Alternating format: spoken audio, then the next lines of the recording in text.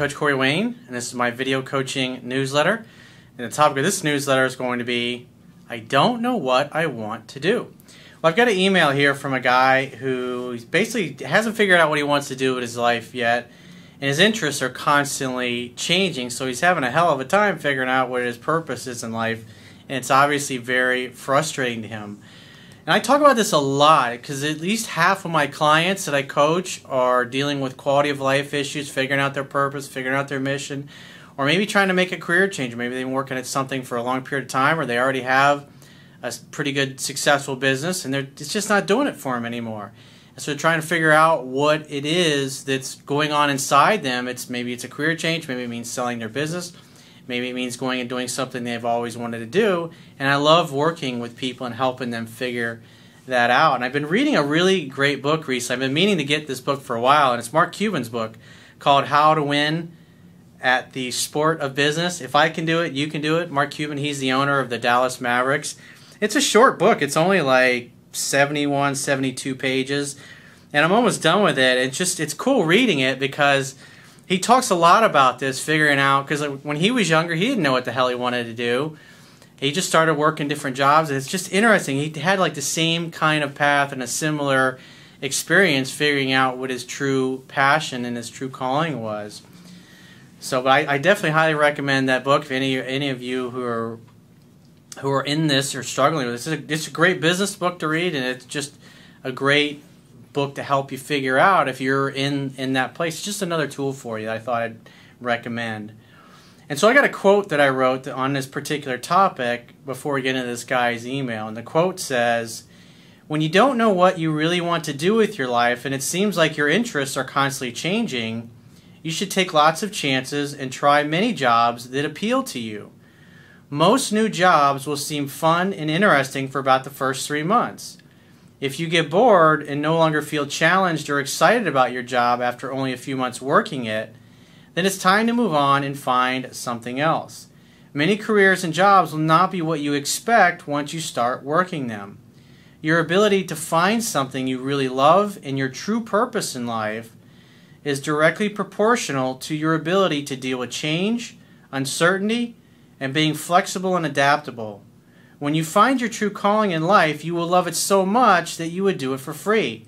It won't feel like work, and you won't get bored of it either. Only when you truly love something will you have the desire and discipline to make the level of effort required to truly master it and become the best at it. Becoming a master at something you love is what enables you to be highly compensated for it. Why? Everyone wants to work with the best, and those who can afford it will always be willing to pay for it." I mean, think about it. In any professional sport, the best, or the athletes that are perceived to be the best, they're the ones that get the biggest contracts. Same thing with coaches. Coaches that coach professional sports. If you have a winning record, you've got lots of Super Bowls or championships, depending on what sport you're in, you're going to get very well compensated.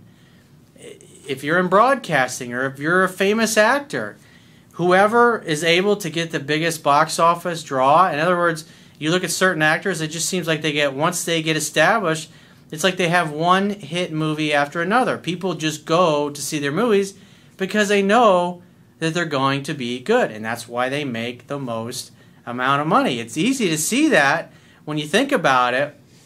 Same thing with CEOs of companies. The best CEOs usually are the ones that get compensated the most. In other words, it doesn't matter what company they work for, within a few short years of working there, that company becomes the top company in its field or its industry.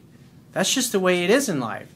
But the only way you're going to really truly become awesome at something and you're going to master something is if you love it and you have a passion for it, because it won't seem like work. I was watching a documentary the other night on this guy. His name is Ricky Jay. You should Google him. It's really fascinating. This guy is like he's like a sleight of hand type guy. Does card tricks and stuff like that. And from a small age, this is what his grandfather did. And his grandfather knew all these guys that were just absolute masters of it. And so he grew up, he got to spend time with these guys and learn magic tricks and stuff like that. And he loves cards. It's just amazing watching him, what he can do with a deck of cards and all these tricks that he can do with it. Repetition's the mother of skill. He just loves it. He's known since he was a kid that he loves it. And it was partly in his DNA because his grandfather was really into doing these things. He was a master of illusion. And you look at a guy who's, I think he's in his 50s or 60s now at this point in his life, and he is absolutely mind-boggling, amazing. If you're just playing with, because a lot of people like to play with cards, but if you're not really loving it, like where you wake up and that's all you think about, and you got to set a, no matter where you are, you got a deck of cards with you, you're not going to work at something like that to become an absolute master of it to the point. It was so interesting and so telling. Not only him, but other guys that are just absolute masters, people that he knew before they passed away. Some of these tricks, he's like, it takes me years to develop routines and tricks that he puts in his shows. It's not like he just, oh, I'm going to do this trick, because sometimes they work at a single trick for 2, 3, 4, 5 years, constantly refining it, constantly thinking, how can I make this better? How can I make this more effective of an illusion? It's just absolutely amazing. It's like anything in life, if you want to become great at it, you got to do something that you love. And if you haven't found what you love, it's like Steve Jobs said, if you haven't found it, keep searching, keep looking. It's like, just like any great relationship, it becomes better with time. And you'll know it when you find it. You feel it. You won't get bored or tired of it after a few months. It's like, this reminds me, just like reading Mark Cuban's book, reminds me of the process that I went through in my 20s.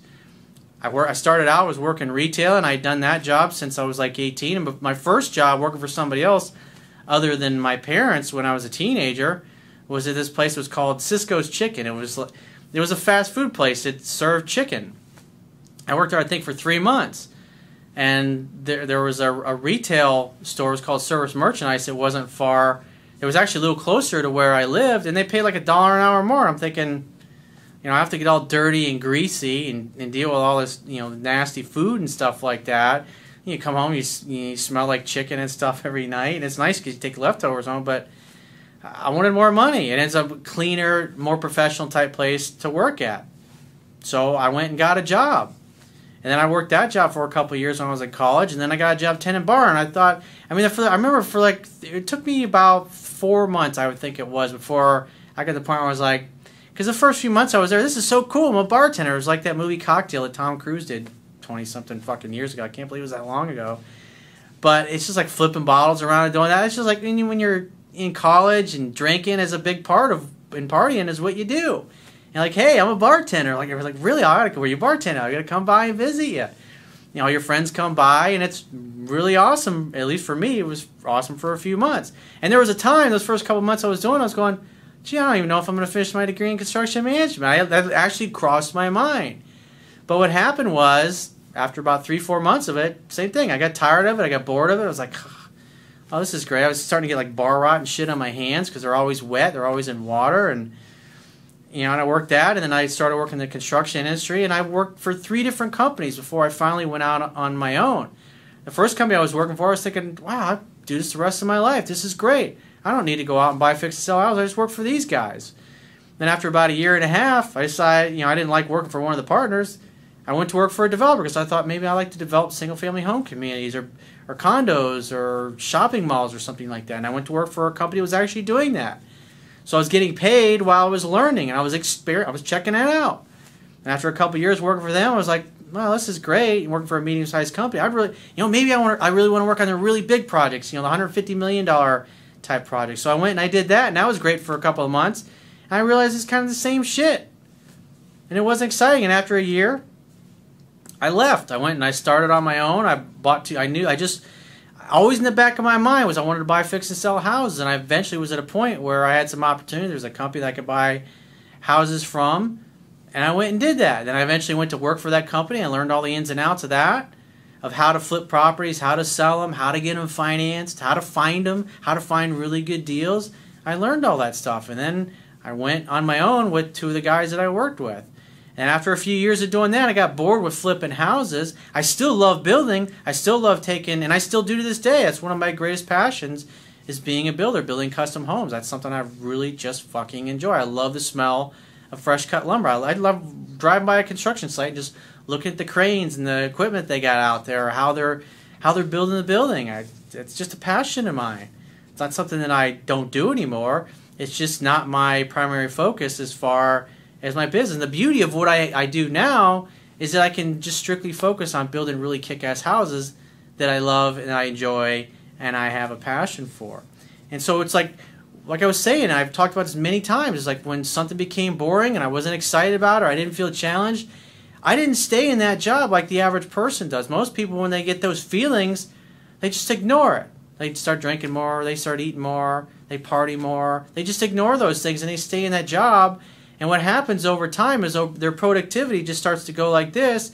Then 4 years, 5 years, 8 years, 9 years later, they're doing just enough to not get fired. And eventually it gets to the point where their attitude sucks. And eventually they do get fired. And now they're pissed off at the world because they got fired or they got laid off or the company went out of business or whatever. At the end of the day, when that passion is gone, when the internal enthusiasm is gone, it's time to move on and do something else. It's so important to do that. It's like Mark Cuban went through the same exact thing. He had an interest in computers and technology, but he really didn't know that much about it.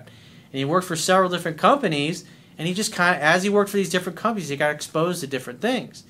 And he spent his time working on things that were of more interest to him.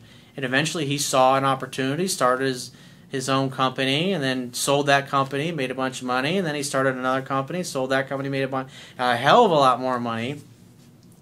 And it's just, that's how life grows. And so your ability to find enjoyment from your purpose and your mission in life is your ability to go, you know what, this is great, and I'm making great money, but it's time to move on and do something else. And like one of the things that he talked about is so true, is like, be willing to live like a college student. I mean, think about it. When you're in college, you're broke, you don't have a lot of money, and so you're not spending a ton of money. That's why after all the success that I had, I was willing to sleep on my dad's couch, because that was more appealing to me than going and working some job 40, 50 hours a week, making a really good salary and having a nice place to live and all that stuff. But it would have prevented me from building the business that I have today, which, yeah, I would have made money and had a decent standard of living for all those years that I was struggling in the business that I have now. But I wouldn't have the business I have now. I wouldn't have the freedom that I had now. And so I was willing, in essence, to go back, even when I was in my late 30s, I was willing to go and live like a college student until I figured this business out. Why? Because I believed in myself. Because I knew eventually, through trial and error and learning and adapting, that eventually I'd figure out a way to offer my gifts and my skills to the world in a way that people go, they could see value in it. And they would. That's why I get compensated very well for what I do. It's because I put my stuff out there and people say, well, this guy knows what he's fucking talking about. Look, some people follow me for 2-3 years before they ever hire me to coach them. And so I'm delivering a ton of value to people totally for free. And it really gives you a lot of freedom. And it's an amazing way to go about it. That's why I can charge the rates that I charge. And I see people complaining on YouTube and stuff like, your rates keep going up, damn it. It's like, hey man, I'm fucking busy. I'm in demand. What can I say? I'm good at what I do. I'm the best at what I do. There's nobody out there that I've seen that does what I do in the way that I can do it. So let's go ahead and jump into this guy's email. He says, hey coach, I'm reading your book for the second time. As a first step, I need to improve my life. I've been having trouble figuring out what I want to do with my life. I'm 25 and I have a decent job with a bank where they want me to move up, but I'm not happy there. I'm not really passionate in anything, but I have a small amount of interest in many things. I don't know what I want to do with my life, and I need to figure this out. My dad says sometimes you have to do something you're not happy with in order to make ends meet. Well, that's true. You still got to pay the bills. He says, but I don't agree with this. But then it also doesn't mean that you got to be miserable and settle, just like I was talking about a minute ago. I could have got a job when I got out of the construction and the real estate business all those years ago when I was struggling with my life coaching practice, and earned a good living because all the experience that I had in many industries and done well at it, made $80,000, $100,000 a year. I actually, when I left real estate, I had a company that wanted to pay me $120,000 a year to come work for them and run their mortgage company. I was like, I don't want to do it. I turned it down. And I continued living off my savings. I had about $500,000 in the bank at that time. And so I was like, I don't want to do that. And it enabled me to do what I did. But the bottom line is you still got to pay your bills. You still got to eat. You got to have a roof over your head. So you got to figure out a way to do that. He says, my interests include fitness, farming, comedy, and hockey. How can I figure out what I want to do so I can be passionate and happy? Well, live like a college student.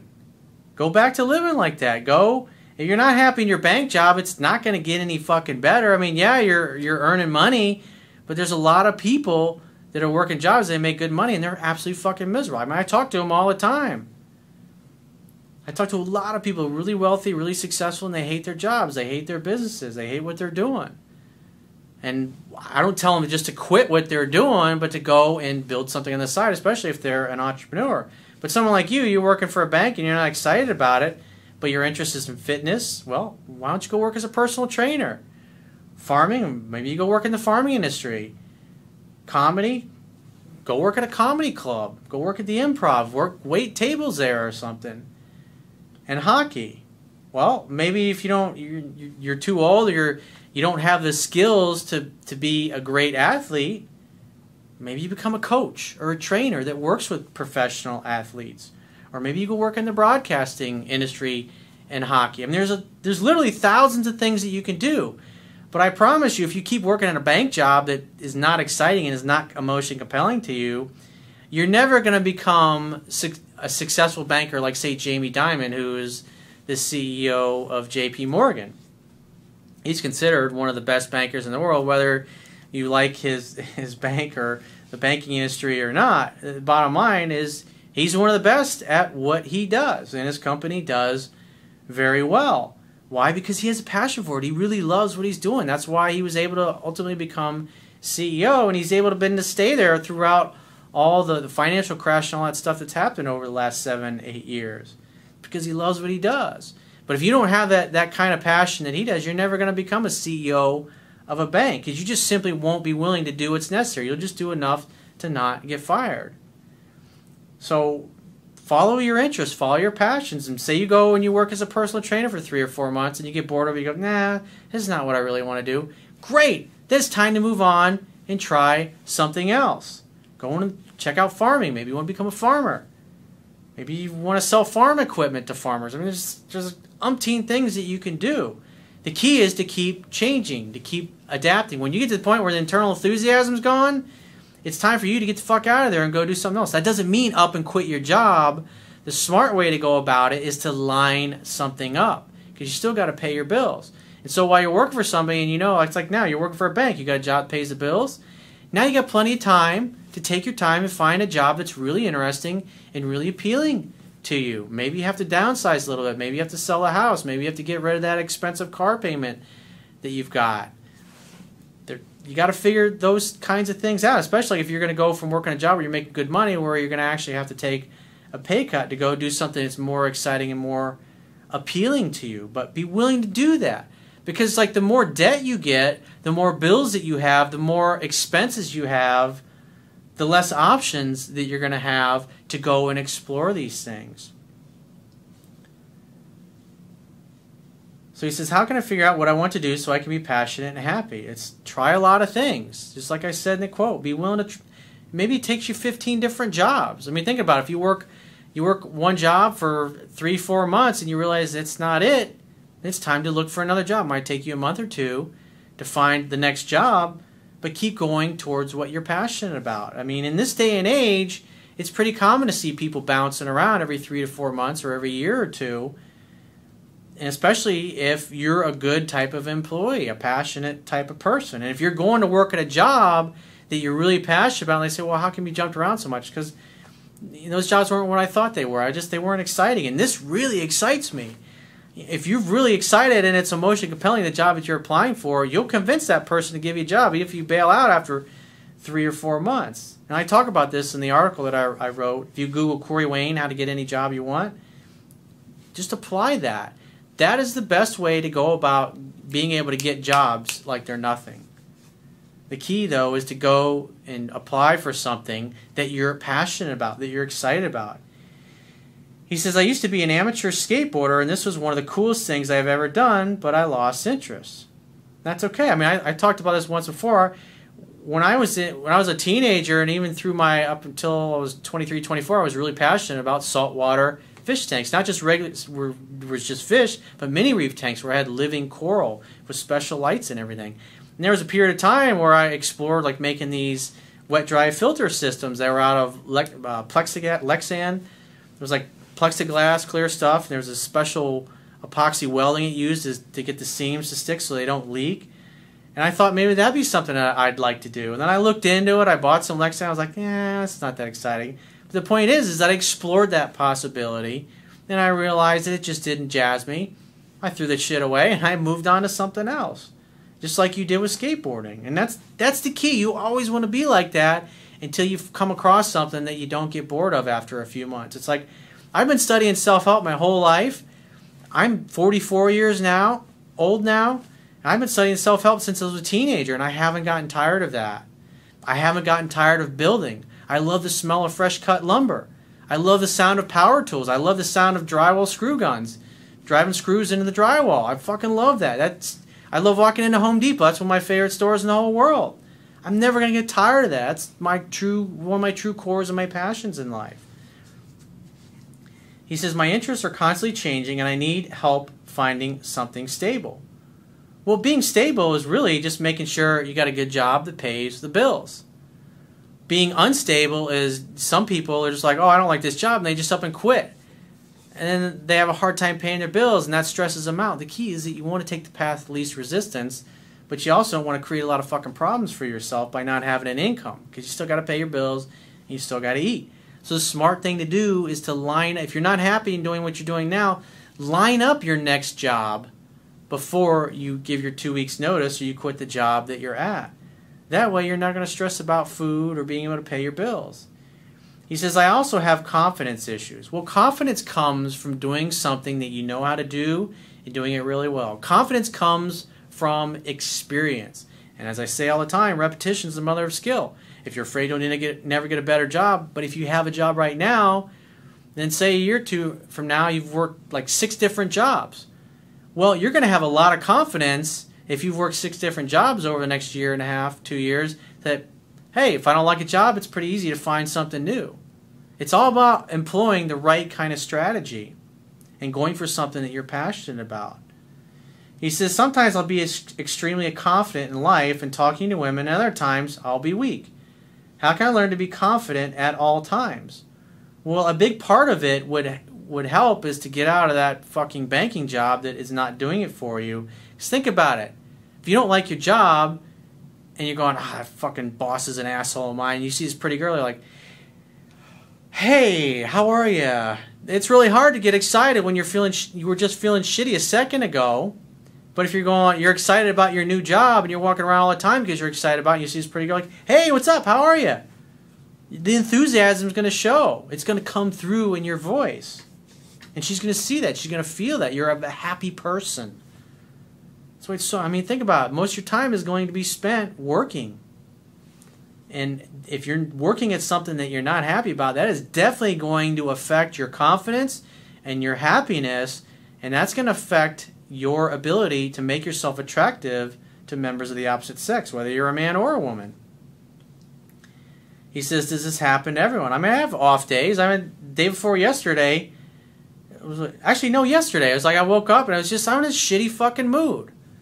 I was pissed. The weather was sucked. I mean, we had like 2 weeks of like beautiful weather, and the last 4 or 5 days, last week was like shit. 2 weeks before that was like the best weather I've seen in 3 years in Florida. It was like literally back-to-back sunshine, hardly any clouds in the sky. And then I woke up yesterday, it's fucking clouds everywhere.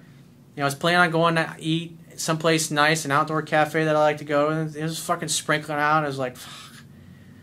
I was just in a shitty mood. But you got to feel it to heal. I talk about that all the time. And so I sat for an hour or two, and I felt my stuff. I felt my crappy feelings. I was present with it. And by the afternoon, early evening, it was just, it completely evaporated. And I felt great for like a month and a half. But I had one shitty day where I just felt like crap that day. It happens. You know, we're human. That's part of the human condition. The worst thing you can do is to try to avoid those things. It's okay to have a shitty day. Life is not all sunshine and roses. He says, for example, I always focus on the things that I'm lacking and not the great things that I bring to the table. again, get a job that you're enjoying. And if you're constantly working at jobs that you enjoy, you're going to feel happier more than you do now. And that will enable you, if you look over the course of a 30-day month, say half the month, 15 days of the month, you're pretty happy, and the other half you're shitty and pissed off because you don't like your job. Well, think about it. You start working at a job you really like, well, now maybe you have 25 or 27 days of the month that you're feeling really happy. That's going to definitely have a positive effect on your dating life. He says, I doubt myself, and I know that I shouldn't. After reading your book for the first time, I just go out and I have fun with my friends, and I have girls coming up to me now, which has never happened to me before. That's why I say, apply what I teach, dude. It will fucking work for you. He says, once I read the book a few more times, I think things will get even better. Yep, and they will. Repetition's the mother of skill. He says, I still have the mindset of what could go wrong or be embarrassing if I went up and talked to her, and I need to get out of that funk. It just comes with time and repetition. When you get to the point where you're able to meet women, to go out on dates, to get laid, to get in the kind of relationships that you want with women, however long or however short they may be, everybody's different, that builds your confidence. But it takes time and repetition to get there. He says, it's been like 3 years since I've gotten laid, and it's because I'm weak. I'm getting stronger, and I've noticed improvements lately thanks to your help. Just when it comes to the women, keep doing what you're doing. But a big thing that will really help you and your ability to be successful with women is getting a job or a career that's exciting and compelling. And it doesn't mean it's going to be the last job or career that you're ever going to work at. The key is to try a bunch of different things until you find the one thing that 2, 3, 4 years after you're working at it, you're not bored of it, you're not tired of it. You'll know when you find your calling because you'll always be thinking about it day. And when you wake up in the morning, it'll be the first thing that pops in your mind. When you go to bed at night, you'll be thinking about it as you're falling asleep. And if you would like to get my help personally to help you figure out what your purpose is in life, what your mission is, or if you're trying to transition out of one career into another, go to my website, click the products tab, which will be at the top of your screen on any page, and book a phone or Skype session with yours truly. And I will talk to you soon.